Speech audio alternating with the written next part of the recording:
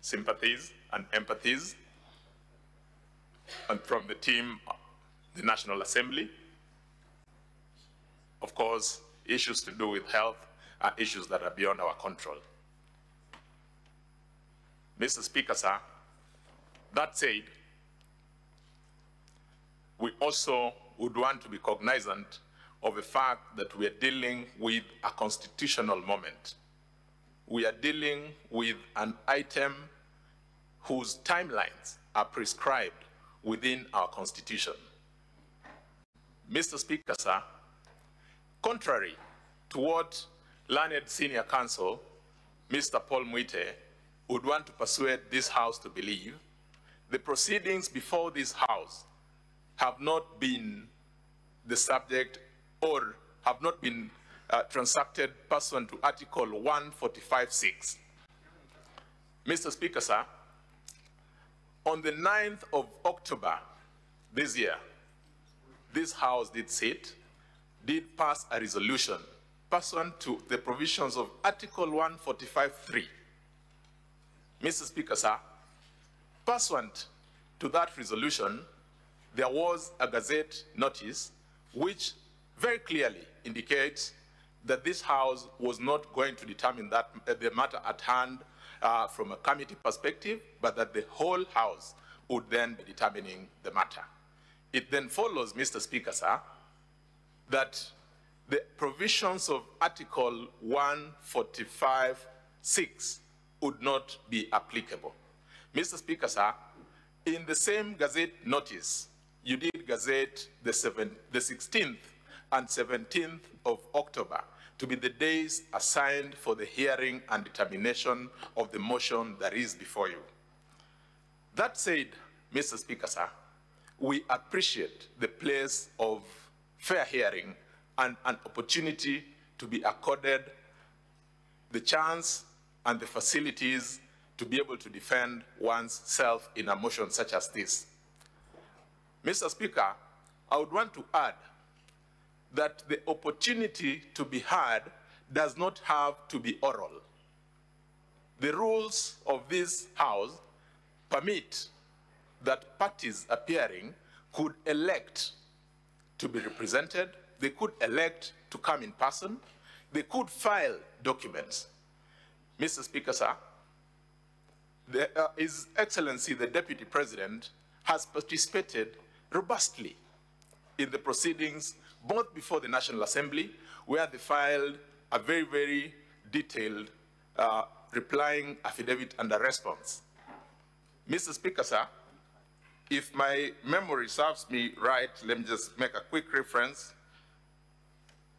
Before the National Assembly, His Excellency, the President, did file a response dated the 8th of October 2024. When the proceedings before this House began, His Excellency, the President, the Deputy President, again filed a very robust response dated the 12th of October 2024. Mr. Speaker, sir, up to this point in time, His Excellency, the Deputy President, together with his team, have had a beautiful opportunity to present their case. They have had an opportunity to cross-examine in great detail all the witnesses that we presented before this House.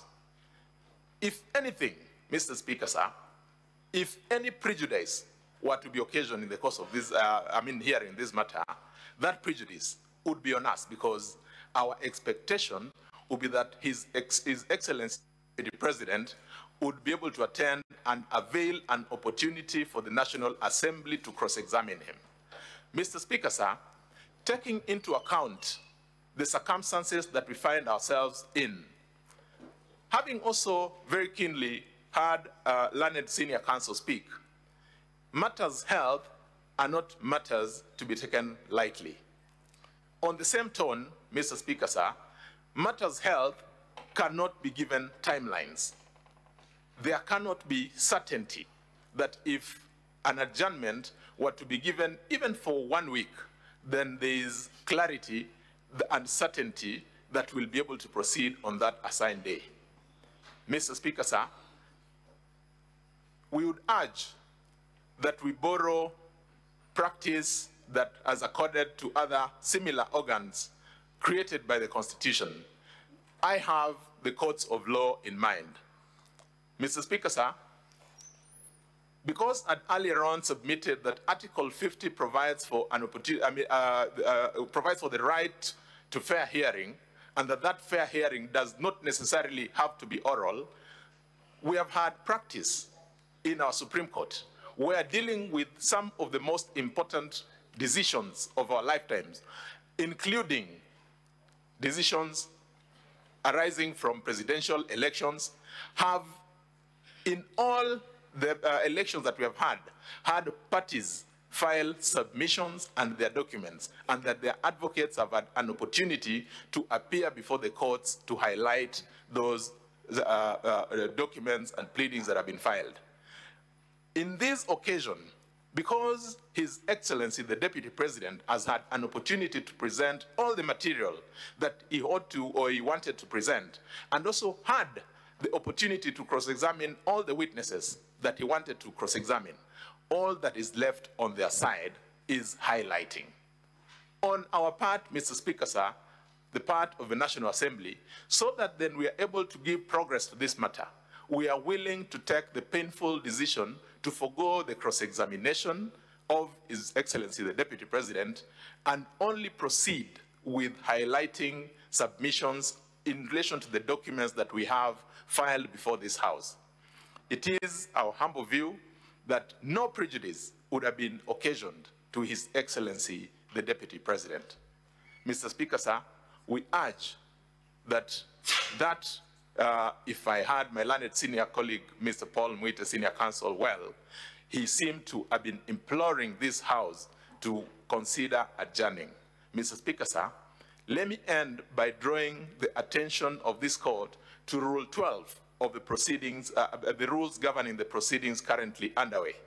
Mr. Speaker, sir, Rule 12 of those rules dictates that once the hearing has commenced, it shall proceed up to the end. It does not provide for an option for the House to adjourn. If that is the dictate, Mr. Speaker, sir, of the rules governing the proceedings before this House, we urge that being a country, being an organ of a constitution that is that is controlled by the rule of law and the Constitution, you direct that we proceed with the hearing as had been planned. I am most obliged. Mr. Speaker, sir, just before I leave the ground, maybe I would want to invite my leader, Mr.